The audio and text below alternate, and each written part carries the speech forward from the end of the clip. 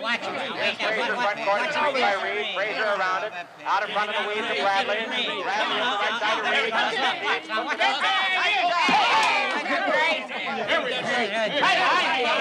Hey, Kelsey, do me a favor, will you? Turn on the Channel 2 news up there. Are you out of your head, Arch? There's bets riding on this game. Yeah, I know, but listen, I'm on the Walter Cronkite news tonight. No kidding. Well, as soon as the game is over, you give me your autograph. Right now, shut up. Oh, come on, no, listen. Hey, Kelsey, I'll tell you what I do. I set up drinks for everybody on me. Just turn it on, huh? That's up to the boys. What do you say? Okay, all right, come on, let's go. Let's get it on. Never mind that. Turn that on first, will you? All right. Report on reaction to the new Nixon economic policies, we sought the views of some average working men. During the lunch break at a plant in Manhattan, we talked to some of the workers. That's the guy that asked me the questions. The course of those policies. And here is one of those men, Mr. Archie Bunker. Here I come. We interrupt this program to bring you a special report from CBS News in Washington, where President Nixon is about to address the nation. Ladies and gentlemen, the President of the United States. Wait a minute, where am I? During a 4-year term, the President of the United States, sitting at this desk in this historic room. What's he doing up there? I'm supposed to be on there. He's Probably going to make an important announcement about Boy Scout Week.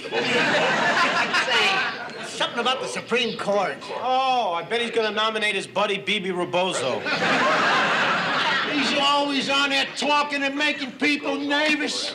Gee, why is he doing this to me? I'm only trying to help him. Oh, Archie, he don't know what he's doing. Come on, Kelsey. Nobody's listening to this. Hold it. They could get back to me any minute here. Daddy, I think Nixon's almost finished. throughout this great land of ours. Thank you and good night. Good night, nurse. Hey, come on, Kelsey. Hey, put the ball down. Now, wait a minute.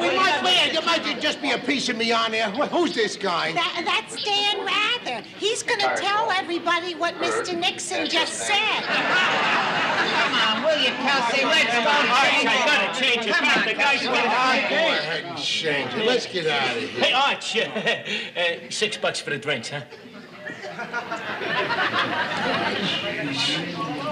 I tell you, and Nixon's gonna open his mouth once too often.